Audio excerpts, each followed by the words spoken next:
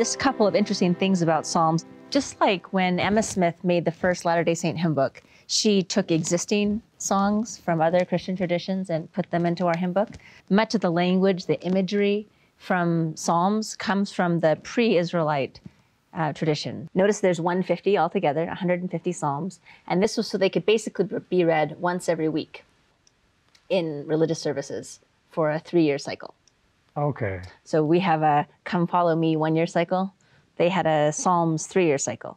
And would you, as far as like that, is it like, okay, we're going to read this for the entire week, or we're going to read it, we're going to study it, ponder it, or how do you know how that worked? They were mostly used liturgically in worship, Okay. but they could also be used individually, you know, just in people's minds, or to be read in times of comfort.